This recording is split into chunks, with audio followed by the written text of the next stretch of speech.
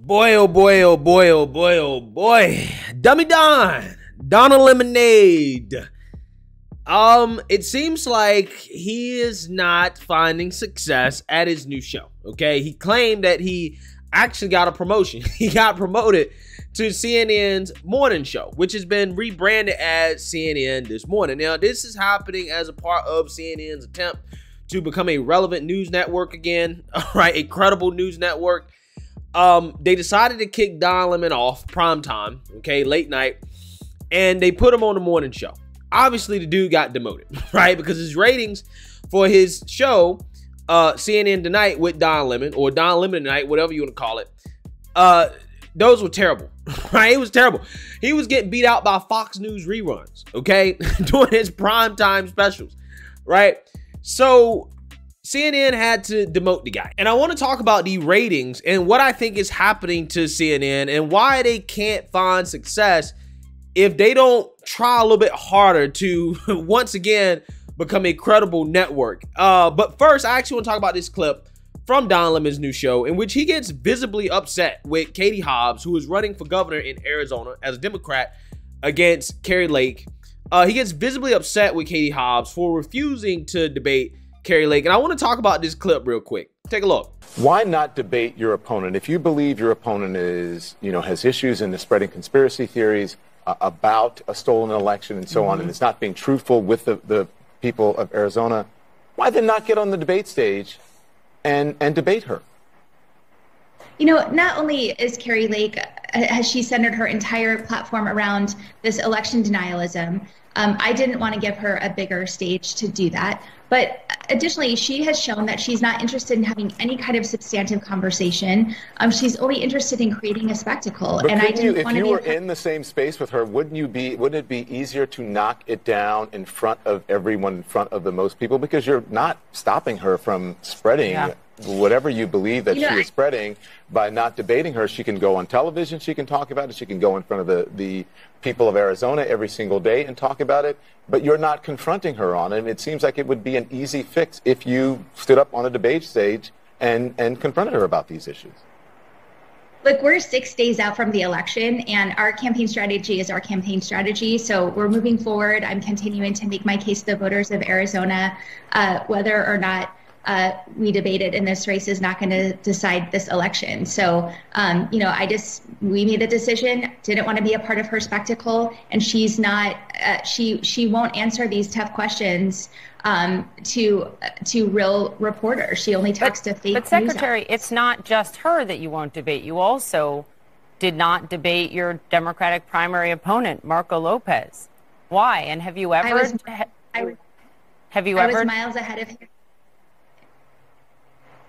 I was miles ahead of him in the race and won handily. It's a totally different situation here. Well, it's not debating your opponent again. Have you ever debated your opponent running for political office? Yes, I have. Why do you think it wasn't important for people to see a debate in this election for governor at all? In the primary, I was focused on the general election. I was miles ahead of my opponent. I won handily.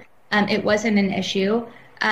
We're 6 days from the election, and this is the decision we made. So, boy, oh boy, oh boy, that's a terrible answer, right? That's probably one of the worst responses I've ever seen to an interview in my whole life. Okay, she says that, look, I don't want to debate Kari Lake because I don't want to essentially give her a platform for her lies.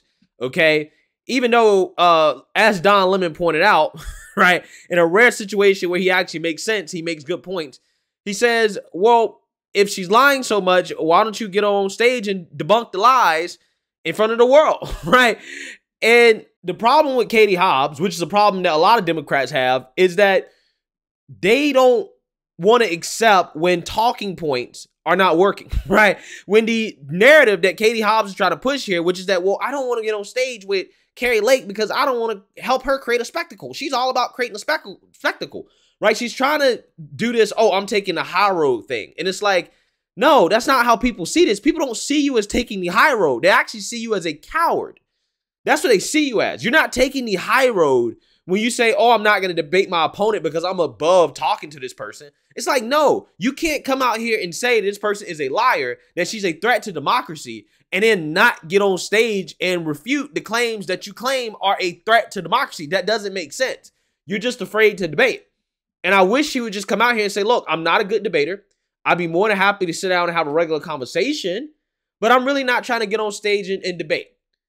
I think if she actually did that and she compromised and said, look, let's just make it a town hall style conversation that's not really a debate as much as just, again, it's just a conversation like she claims she wants, I think that she wouldn't be hurting as bad. She wouldn't look as bad.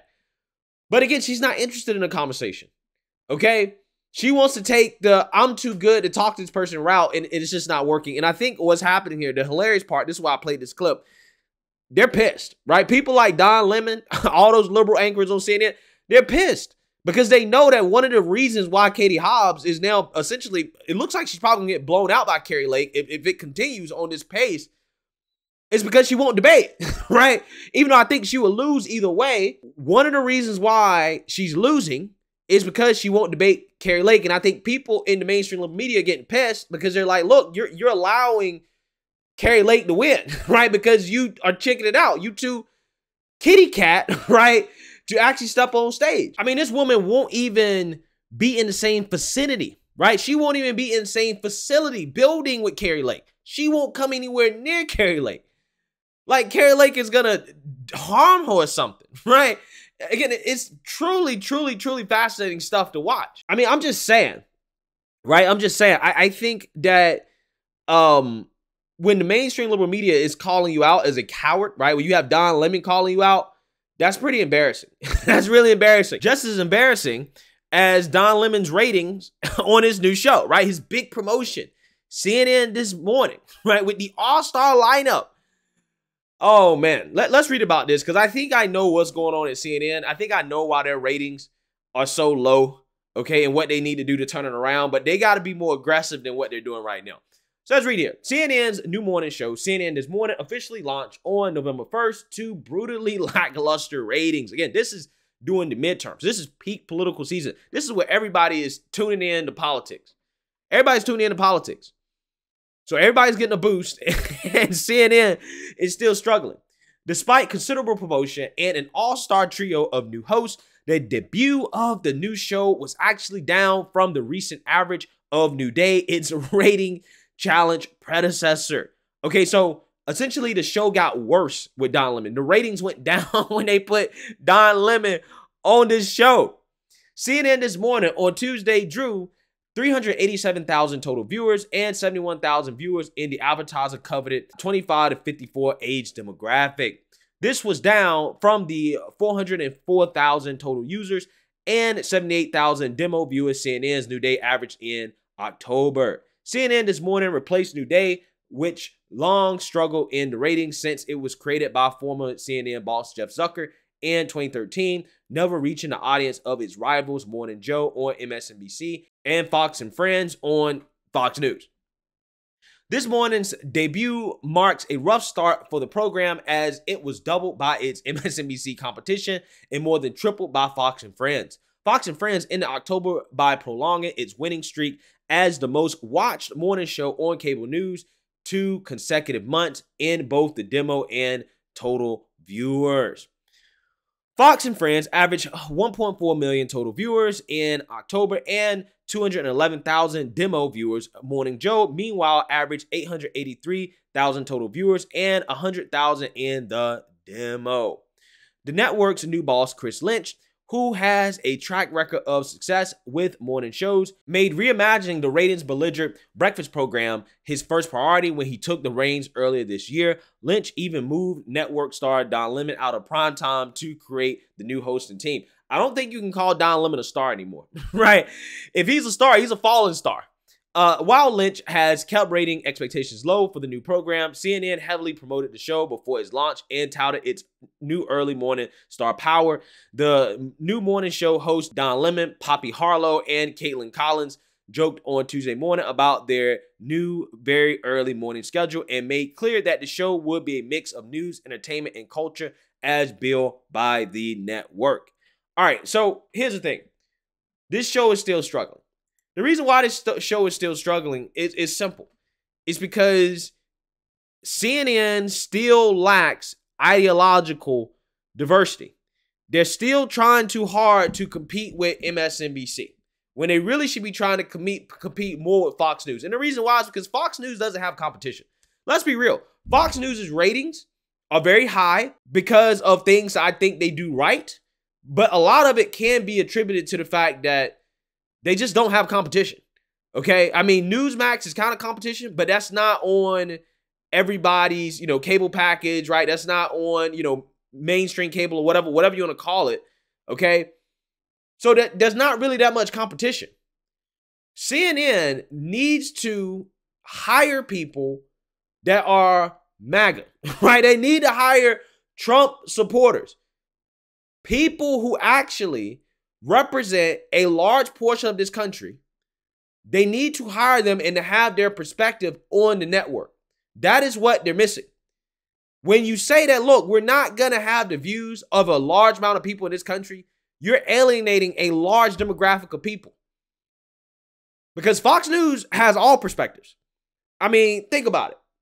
They got Democrats that come on. They got Never Trumpers. They got Trumpers, right? They got everybody. Okay, I mean, they even got a transgender, right? They got Caitlyn Jenner. The point is not that CNN should go out there and hire a bunch of transgender and gay people. That's not what I'm saying. What I'm saying is that even though Fox News is right-leaning and conservative, they still have a diverse set of points of view. Not just faces, but actually a diversity of ideological perspectives. And that is important. There's many things to complain about Fox News. But I'm just saying, CNN does not represent all perspectives. And they need to just bite the bullet and just say, you know what? We're going to have a couple shows that are going to be dedicated to trying to get some of that Fox News audience. Right? Actually make the network more neutral. Because right now, it's still very Democrat leaning. Yeah, sometimes they go out to Biden. But you really don't have that perspective of a large amount of people in this country that you actually really do need and that you should cater to as a network that claims to be unbiased, right, and neutral. And I think that's the problem. I think as long as they continue to say, you know what, we're not going to include people who support Trump, we're not going to have that perspective on our network, you're never going to beat MSNBC and you're not going to compete with Fox News. You will always be the little brother that gets beat up on in the ratings every single week. I mean, it's really that simple. I think that's what's actually going on with CNN at this point. They need more ideological diversity. Making Don Lemon say things that make sense every now and then, every once in a blue moon, that ain't going to cut it, right? That's not going to cut it. Let me know what you guys think. Make sure you like, comment, and subscribe. Most importantly, share a Black conservative perspective. Peace.